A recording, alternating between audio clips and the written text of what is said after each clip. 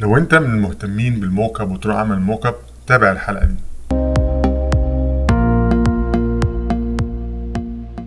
السلام عليكم ورحمه الله وبركاته، معاكم جمال سالم من سالم ديزاينز، والنهارده ان شاء الله هنعمل حلقه سريعه كده وحلقه ظريفه عن طريقه عمل الموك اب للناس اللي هم مهتمين بطرق الموك اب، طرق عملها ازاي او ازاي بنعملها، او ازاي نعمل تمبليت او قالب خاص بينا نستخدمه. هنتعرف على الطريقه دي ان شاء الله بسهوله النهارده. اتمنى الحلقه تعجبكم. يلا بينا نبدا ونشوف الموضوع معانا ازاي. مبدئيا انا فتحت فايل جديد، وعندي مساحه الفايل عندي او مساحه الكانفاس عندي 3500 باي 2100. ريزولوشن زي ما يكون 300 دي بي اي او 72 زي ما احنا عاوزين، مش مشكله. بس المساحه اللي انا بدات عليها، ممكن تبدا المساحه اللي انت عاوزها، بس المساحه اللي انا شغال عليها حاليا هي 3500 مع في 2100. هنبدا اول خطوه عندنا ان احنا هنشتغل بترتيب شويه، هنحاول نظبط امورنا بحيث ان احنا يبقى الموضوع عندنا مرتب. هنعمل هنا ليرات وجروبس وحاجات من دي بحيث ان الموضوع معانا يكون مرتب خالص. فهبدا اول حاجه عندي بفيل لاير، هاجي تحت في الادجستمنت لاير واجي على سوليد كولر واغير اللون عندي من اسود. انا حاليا بحاول ان انا اعمل تمبليت، يعني اعمل قالب بحيث ان انا استخدمه بعد كده في اي مع اي بروجكت تانية في المستقبل.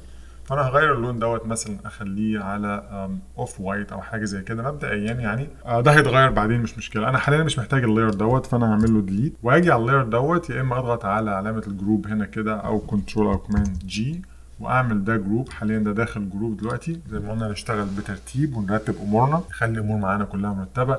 وهسمي دوت بي جي فور باك جراوند. النهارده زي ما احنا شفنا هنعمل موك اب للبراندنج او ستيشنري. يعني انت لو عندك عميل او كاستمر جالك بيعمل مثلا عندك ستيشنري زي اللي هو الليتر هيد والانفلوب والفولدر بزنس كارد، الحاجات دي كلها، فممكن تعملها وتعمل له بعد ما تخلص الديزاين تبعت له الملف دوت، تعرض عليه الشغل بحيث ان هو يبقى عنده خلفيه الشغل عامل ازاي بعد ما ينطبق. بعد ما عملنا الباك جراوند عندي هنا كده، هنبدا نشتغل على الاليمنت اللي عندي اللي هو الفولدر والانفلوب والبزنس كارد والحاجات دي كلها.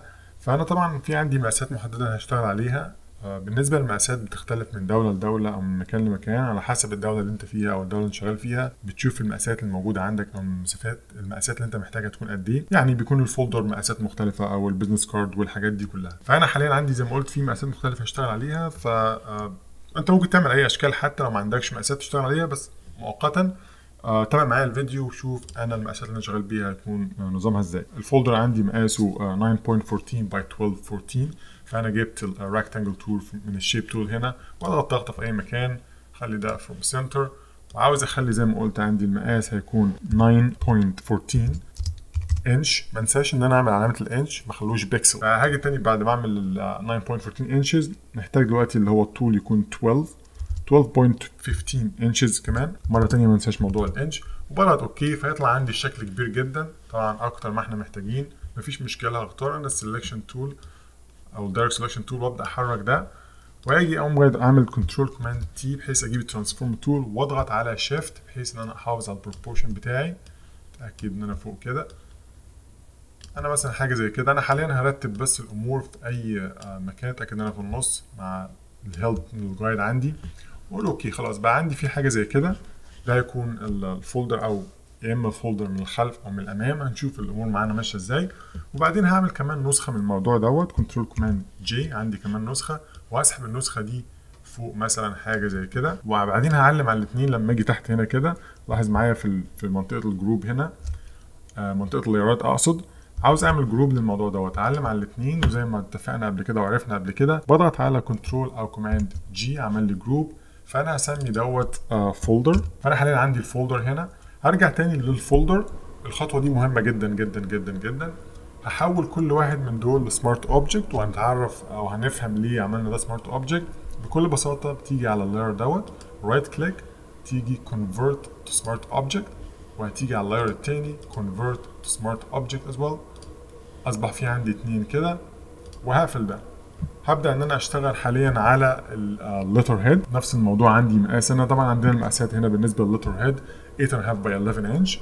فهاجي برضو نفس الموضوع، اجيب الريكتانجل تول واضغط في اي مكان واقول له 8.5 inches باي 11 inches واقول له اوكي. ده الموضوع دوت. هنكرر نفس الموضوع تاني، اضغط على شيفت وابدا ان انا اصغر حجم الموضوع عندي بحيث ان انا اخليه يكون طبعا انا محتاج زي ما قلت محتاج ان انا احافظ على البروبورشن بتاعي. بيكون اللتر هيد هيكون داخل الانفلوب ده، تخيل اللتر هيكون جوه الانفلوب، فانت يعني بتعمل اعاده ريسايز يعني او اعاده ضبط المقاس، حاجه كده بالاي بولينج دول يعني ظبطها بعينك بحيث انه يكون شكله ينفع يكون داخل الانفلوب ده. لو انا يعني عامل سنس بالكلام اللي بقوله، اضغط على شيفت كبر شويه، خلاص انا مبسوط من ده، عندي حاجه كده معقوله. هضغط برضه نفس الموضوع، هعمل فولدر، انا واقف هنا كنترول او كوماند جي وهسمي دوت لتر هيد واضغط اوكي. ونفس الموضوع رايت كليك احول اللاير دوت تو سمارت اوبجكت. انا زي ما قلت بنعمل التمبليت، بنعمل القالب اللي انت هتستخدمه، فانت ممكن تعمل التمبليت دوت وتحفظه عندك زي ما هو ابيض كده، وبعدين تبدا تلعب معاه وتغير فيه زي ما هنشوف خلال لحظات ان شاء الله. بعد ما بقى عندي اللتر هيد دلوقتي هبدا اشتغل مع الانفلوب. الانفلوب برضو عندنا هنا مقاسه 9.5 باي 413، فهعمل تاني نفس الموضوع، هاجي هنا على الريكتانجل تول واضغط هنا واقوم جاي كاتب برضو انا شغال بالانشز، حتى اذا كان عندي الموضوع لسه بالبيكسلز بقدر احط انشز مفيش مشكله، ذكرته ده قبل كده. فهكتب زي ما قلت 9.5 انشز، ما ننساش الموضوع بتاع الانشز دوت. وبعدين عندي هيكون عندي التول بتاع الانفلوب 4.13 دوت انفلوب سايز 10 او مقاس 10، فزي ما قلت هكتب تاني اللي هو ال 413 كتبت عندي، وما انساش موضوع الانشز مره ثانيه وبضغط اوكي. اصبح عندي الانفلوب. هنكرر نفس الموضوع، اضغط على شيفت بحيث ان انا احفظ البروبورشن عندي. انا محتاج الانفلوب يكون حاجه صغيره، حاجه زي كده مثلا وليكن. ونفس الموضوع تاني كنترول كوماند جي اسمي دوت انفلوب. تمام، بقى عندي فيه الانفلوب. نفس الفكره مره ثانيه رايت كليك كونفرت سمارت اوبجكت، فهمنا احنا الفوله وفهمنا الموضوع ماشي ازاي. مره ثانيه بقى في عندي باك جراوند، فولدر، لتر هيد، انفلوب. دلوقتي هنشتغل مع البيزنس كارد. طبعا عندنا البيزنس كارد برضو المقاس عندي هنا بيكون 3.5 انشز باي 2 انشز، ده المقاس عندي. مره ثانيه انت الدوله اللي انت عايش فيها او شغال فيها بتتاكد من المقاسات عندك، في مقاسات كتير جدا مختلفه للبيزنس كارد. نفس الموضوع هصغر عندي الامور عندي هنا برضو، بيزنس كارد هيكون اصغر من الانفلوب، فانا هعمل حاجه زي كده واخد نسخه من دوت بعد ما اخلص. حاليا دلوقتي انا هقوم جاي مختار دوت وانا واقف على اللاير زي ما انا، بضغط على الاوبشن بيظهر لي علامه السهمين دول، وببدا ان انا اضغط شيفت وبسحب، بقى في عندي نسخه ثانيه للبيزنس كارد الثاني او الظهر او الخلف او كلام من ده او الوجه. فانا عندي اول بيزنس كارد هنا هسميه مثلا بيزنس كارد فرونت، ودوت هسميه مثلا بزنس كارد باك. برضه هعلم على الاثنين دول وهعمل جروب الاول، اسمي دوت بزنس كارد، وبعدين ادخل بقى زي ما قلنا قبل كده نحول كل دوت تاني لسمارت اوبجكت. هنعرف ليه كل ده متحول لسمارت اوبجكت. الموضوع ده اصعب حاجه في الموضوع اللي احنا بنعمله دلوقتي، بعد كده الامور كلها تبقى سهله جدا جدا جدا يعني ان شاء الله. ففي عندي دلوقتي بحول لسمارت اوبجكت زي ما احنا شايفين، بقى في عندي الاثنين دول بزنس كارد. خلاص انا كده خلاص انتهيت من الموضوع دوت. بقى في عندي اصبح الفولدر، في عندي الوجه الامامي والخلفي للفولدر، في عندي البيزنس كارد، في عندي الانفلوب، في عندي التو بيزنس كاردز، انفلوب لتر هيد فولدر لتر هيد انفلوب بيزنس كاردز.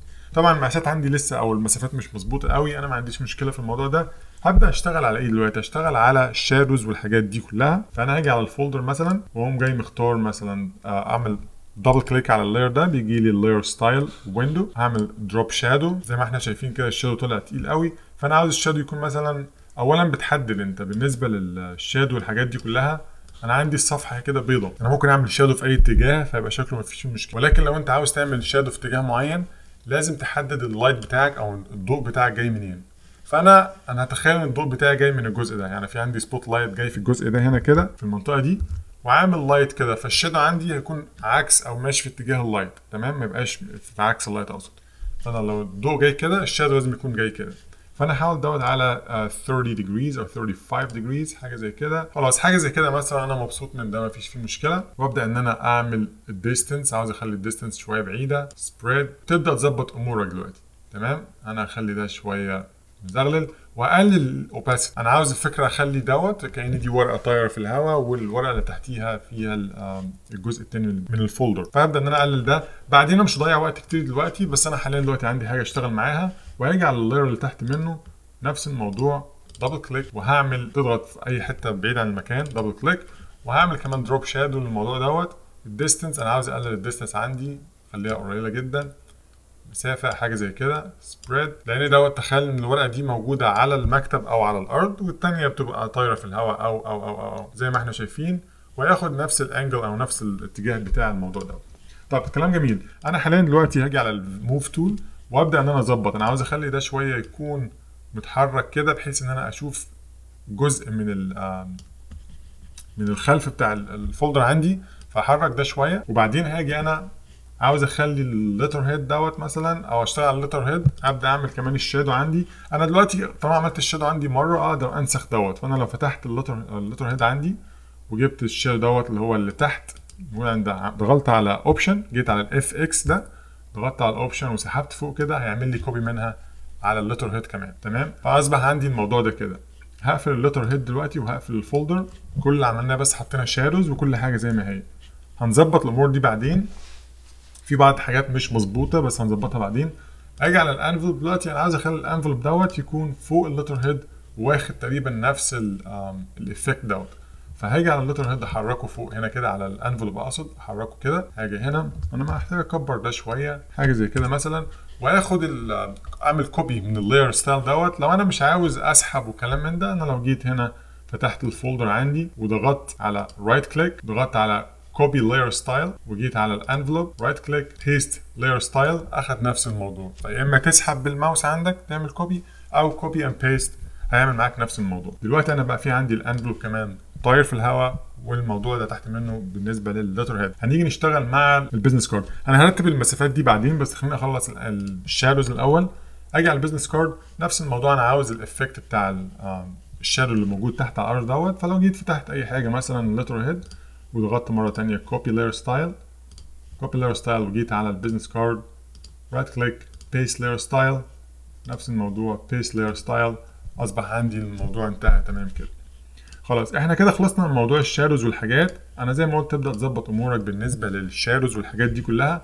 انا محتاج بس ان انا اظبط موضوع المسافات شويه. المسافات مش مظبوطه عندي قوي، او مش مرتاح لها انا قوي. فهاجي اختار اللتر هيد والانفلوب وابدا ان انا احركهم شويه مثلا كده. احرك ده فوق حاجه كده. اجي على الانفلوب، محتاج احرك الانفلوب كمان حاجه كده.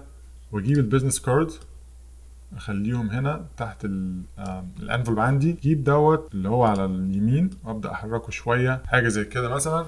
خلاص خلينا نقول انا كده مبسوط من الامور دي. دلوقتي انا عاوز انزل كل حاجه تحت شويه في النص. هعلم على كل اول واحد شيفت واعلم على الاخير كله، وابدا ان انا احرك الامور عندي. انا عاوز اخلي ده شويه يكون في النص. انا حاليا في النص بمساعده الجايد مره ثانيه. ببدا ان انا اظبط اموري، اتاكد ان انا في نص الصفحه. خلاص احنا كده انتهينا من الموك اب. لحد دلوقتي تقدر تنتهي والموضوع خلاص خلص معاك. تقدر تشتغل بدوت في اي فتره من او في اي حاجه في المستقبل لو عندك حاجه تشتغل بيها. طيب دلوقتي يجي بقى الفكره اللي احنا ازاي لو انا عندي تمبليت او عندي قالب زي دوت وحابب ان انا اشتغل معاه، ابدا ان انا اعمل له تعديل ازاي، او اضيف الوان ازاي، او مبدئيا بتكون انت شغال. لو انت جالك شغل او كده، بتعمل تصاميمك دي كلها بالنسبه لللتر هيد والانفلوب بزنس كارد والحاجات دي كلها بتعملها في الاليستراتور او في الانديزاين او في اي برنامج انت بتكون مرتاح له.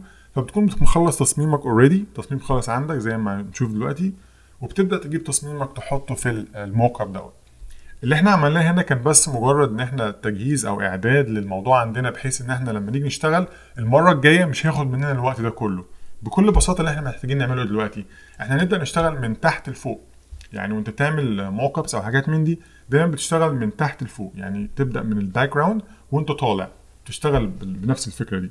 فانا هاجي على الفولدر بتاع الباك جراوند عندي وابدا اغير. انا مش عاوزه يكون برايت، انا عايز اعمل حاجه سوداء زي اللي شفناها على الثامبنيل اللي احنا شفناها على الكفر بتاع الفيديو. فاعمل ده ازاي؟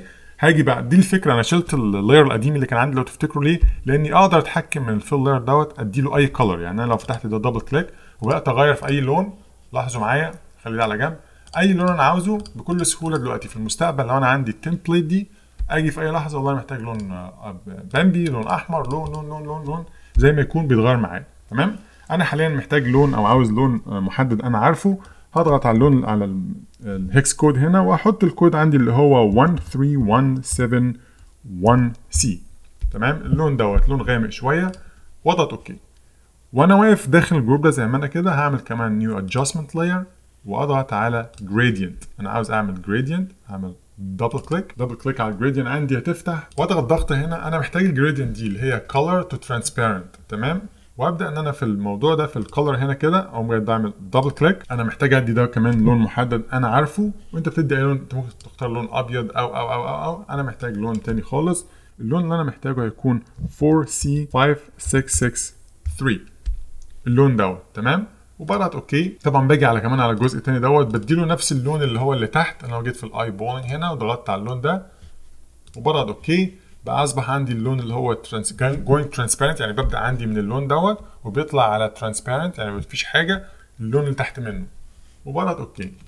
باجي هنا بغير اللينير دوت اخليه راديال. ببدا كده وانا عايز احرك. لو تفتكروا انا قلت انا عاوز اخلي الضوء عندي جاي من المنطقه دي كده من هنا، بحيث ان الشادوز عندي تعمل سنس، يبقى كل حاجه عندي عامله سنس. باجي كده بغير الموضوع ده شويه. انا عاوز اخلي مثلا السكيلينج عندي حاجه اكبر من كده. خلينا نقول خلاص حاجه زي كده خلاص انا مبسوط منها والموضوع كويس. كلام جميل كلام جميل. باجي دلوقتي انا محتاج اعمل ايه كمان؟ انا عاوز اعمل تكتشر. فانا عملت دوت كده فول سكرين زي ما احنا شايفين، والشيل ده كنترول كوماند ار حاجه زي كده. انا عاوز اعمل تكتشر. هنستخدم لو تفتكروا كان في باترن عملناها او حلقه عملنا عن باترن، ازاي تعمل باترن لنفسك وعملنا منها طريقه او حاجه زي كده. هنستخدم نفس الباترن دي. فاضغط هنا.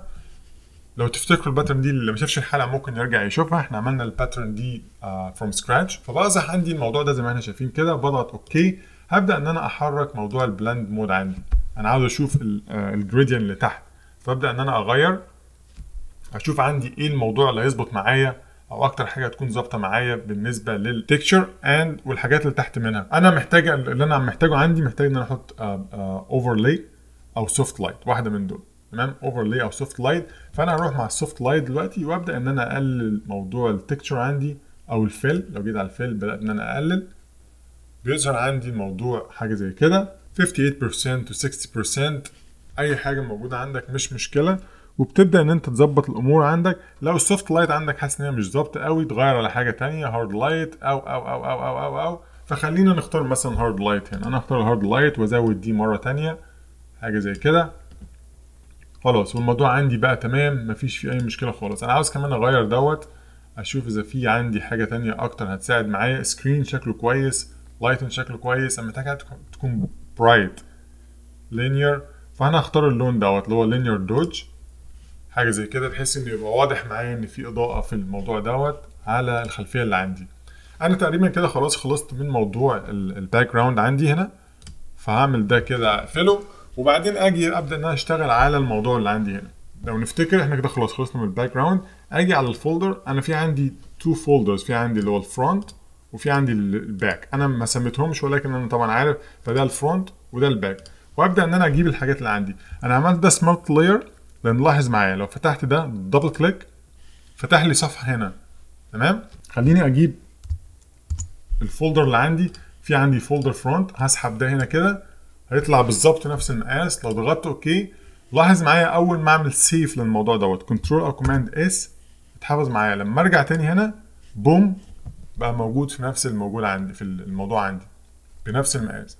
هعمل نفس الفكره تاني على الخلف. دبل كليك، انا هقفل دي مش محتاجه. دبل كليك افتح ده مرتين. هكرر ده اكتر من مره، الموضوع هيوصل بكل سهوله اللي مش عارف الموك اب. فتحت دوت كده ارجع تاني الموضوع اشوف الفايل اللي عندي فين. زي ما قلت انت بتكون عامل تصميمك قبل كده ومظبط امورك، وبتيجي تسحب الموضوع بكل بساطه كده اصبح معاك بنفس المقاس وبنفس الموضوع. بضغط اوكي وبقفل دوت او بعمل سيف. اول ما اقفل فهيسالك عاوز تحفظ، قول له ايوه احفظ. هيقفل ويعمل ابلاي للموضوع ده. تمام، عندنا حاليا بقى اصبح فيه اللي هو الفرونت والباك. نشتغل شويه على الشادو. الشادو عندي دلوقتي مش مظبوط قوي. فانا لو جيت هنا وعملت دبل كليك على الشادو دوت ابدا ان انا ازود. لو انا عاوز اعمل زياده في الشادو حاجه كده لان انا شغال مع خلفيه غامقه، ابدا ازود السايز مثلا حاجه زي كده لان ده بيكون طاير في الهواء. سبريد قلل او زود زي ما انت عاوز. كلام جميل. وهاجي برضو على نفس الموضوع تحت هنا افتح عندي الدروب شادو دبل كليك وازود ده شويه مره تانية لان انا شغال مع خلفيه غامقه جدا، وابدا اعمل ديستانس او اظبط موضوع عندي حاجه زي كده. خلاص خلينا نقول انتهيت من الموضوع دوت. تمام، انا هشتغل في حاجه واقفلها بسرعه بحيث ان احنا ما نرجعش تاني للموضوع دوت. انا خلاص عندي الفولدر تقريبا خلص. انا محتاج اعمل كمان حاجه تانية هنا. محتاج ان انا اعمل اضاءه او لايت او حاجه تعمل بحيث ان الاضاءه عندي جايه من الجزء ده جايه من هنا. فدوت طبعا لازم يكون فيه ريفليكشن او فيه اضاءه او حاجه. الموضوع بسيط جدا. انا هعمل لاير جديد هنا. اضغط على لاير جديد. اعمل اللاير هنا هسمي دوت مثلا لايت واجيب عندي البراش بي فور براش واختار اللون الابيض، انا عاوز اللون اكس، وهاجي اضغط على كوماند او كنترول وانا على اللاير ده. لاحظ معايا اللاير اللي هنا ده، اضغط على كنترول او كوماند هيديني سيلكشن زي ما احنا شايفين كده. تمام؟ ففي عندي سيلكشن دوت وانا واقف على اللاير ده زي ما انا. لو جبت البراش دلوقتي وبدات ان انا الون مش هيطلع بره السيلكشن. ده اللي انا عاوزه بالظبط. انا محتاج دوت بحيث ان انا ما اطلعش بره السيلكشن عندي. فانا محتاج ده كويس. اخلي الاوباسيتي على 22 او 25% مفيش مشكله، واخلي اللاير دوت سكرين او سوفت لايت، خليه مثلا سكرين. شوف ده شكله ازاي. واكبر شويه وابدا ان انا عاوز الهاردنس عندي تكون 0. خلي ده 0 كده، وابدا ان انا اعمل ايه؟ اعمل اضاءه عندي زي ما احنا شايفين كده. خليني اعمل ده كده. طبعا بدنا انك تظبط لغايه ما تطلع معاك بنفس الشكل اللي انت محتاجه او الشكل اللي انت عاوزه يعني. خلاص انا عندي حاجه زي كده. هبدا ان انا اقلل الفل شويه، الاوباسيتي انا مش محتاج ده يكون كتير. كنترول كوماند دي حاجه زي كده يعني. انا لو عملت ده كنترول كوماند 1 0 بحاجه زي كده بيديك اللي هو شكل اللي فيه اضاءه جايه من الجزء اللي فوق دوت، فعامله زي انعكاس او حاجه هنا كده. طب كلام جميل. انا كده خلاص خلصت من الفولدر. اجي على اللتر هيد نفس الموضوع، دبل كليك فتح لي المقاس بتاعي المظبوط. اروح ادور على الفايل بتاعي فين اللتر هيد. اللتر هيد اهو. بنزل اللتر هيد واضغط اوكي. اقفل دي مش محتاجه واقول له سيف. الموضوع خلص معايا. نفس الموضوع على اللتر هيد على الانفلوب، دبل كليك واروح اجيب التصميم بتاعي فين الانفلوب. الانفلوب نزل. كل ده عشان بس بتوري العميل بتاعك، او لو انت عندك شغل وعاوز تشرح او تعرض شغلك على اي مكان زي البيهانس او الحاجات دي كلها، او عندك موقع او ويب سايت وعاوز تعرض شغلك، الموك اب بيكون طريقه جميله جدا انك تعرض شغلك واعمالك، بيوري فيه احترافيه وحاجات من دي يعني. واعمل سيف. اصبح عندي فيه كمان الانفلوب هنا. محتاج انا البيزنس كارد دلوقتي. قبل ما اروح على البيزنس كارد هنعمل نفس الموضوع اللي عملناه مع الفولدر هنا. فهاجي يوم انا مختار اعمل نيو لاير واعلم على ده. اجيب البراش عندي نفس الموضوع وابدا ان انا اعلم كده واقلل عندي الاوباسيتي او الفيل الاثنين مع بعض. انا محتاج ده ما يبقاش كتير جدا، حاجه زي كده. واقفل الموضوع كنترول كوماند دي عشان الغي سيلكشن بقى حاجه زي كده. طبعا انا شغال بسرعه، انت بتاخد وقتك وتظبط امورك وتشوف الدنيا معاك ماشيه ازاي. اجي على البيزنس كارد فرونت، اجيب الفرونت واجيب عندي تصميم بيزنس كارد فرونت، بوم، اقفل. طبعا الموضوع معانا وصل.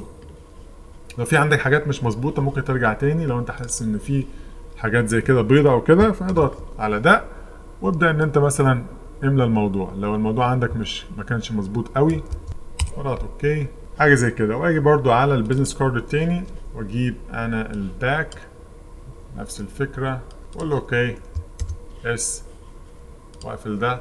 طبعا ده كان تصميم عملته للزبون عندي، شلت بس البيانات الخاصه بيه والحاجات اللي هو يعني ما ينفعش ان انا اعرضها يعني، ولكن بقيه الحاجات موجوده زي ما هي يعني. خلاص كده تقريبا انا خلصت من الموضوع عندي. اضغط على كنترول كوماند 0 فول سكرين. ده طريقه عمل الموك اب عندك بكل سهوله. لو عايز تزود اليمنتس تانية، حاجات تانية زي ايه مثلا، لو انا جيت هنا وعملت نيو فولدر زي ما قلنا هنشتغل في فولدرز او نعمل حاجات كلها مرتبه، واسمي دوت اي حاجه بنسل او حاجه زي كده، واجيب عندي البنسل. اضغط مثلا اجيب اشوف انا في عندي بنسل كنت حافظه، كنت انا كمان لونته للموك اب ده، وابدا ان انا اقلل الامور عندي. انا محتاج البنسل ده يكون صغير، عاوز مثلا يكون هنا. حاجات بتضيف شكل جمالي للموضوع عندك. انا اعمل زوم ان واضغط على اوبشن وبعمل سكرول بالماوس.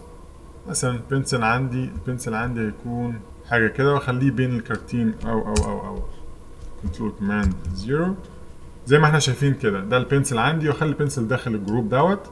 قفلت كده، قفلت الجروب، البنسل طلع بره. دي الفكره بكل بساطه. لو عاوز احرك الحاجات دي كلها مع بعض ابدا ان انا احرك، مفيش اي مشكله عندي خالص. اجيب الانفلوب نفس الموضوع. لو عايز احرك الانفلوب انا بس محتاج ازود الشادو زي ما قلت. الحاجات او الديتيلز، الحاجات اللي في الاخر دي انت بتخلي بالك منها، لان كل موقع بيكون مختلف. لو انا شغال على خلفيه بيضه الشادو ده كان كويس، مفيش فيه مشكله. حاليا انا شغال على خلفيه غامقه فلازم رانك اب يعني ازود الشادو عندي بحيث ان هو يبقى باين ان في شادو، يعني يعمل زي كونتراست مع الديزاين عندك.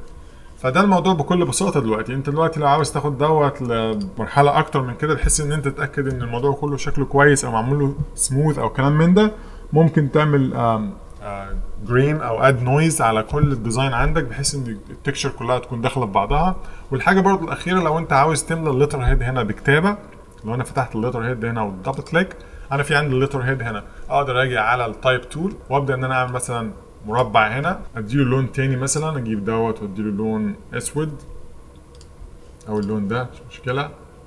طبعا عندي المقاس خالص مقاس كبير، انا مش محتاج كل المقاس دوت، محتاج حاجه صغيره، حاجه زي كده مثلا، حاجه زي كده، وابدا ان انا اظبط اموري. انا محتاج دوت، ده الجزء اللي فوق مثلا، محتاج اعمل كمان مربع او حاجه كده بحيث ان هو يكون فيه البادي تكست، حاجه زي كده.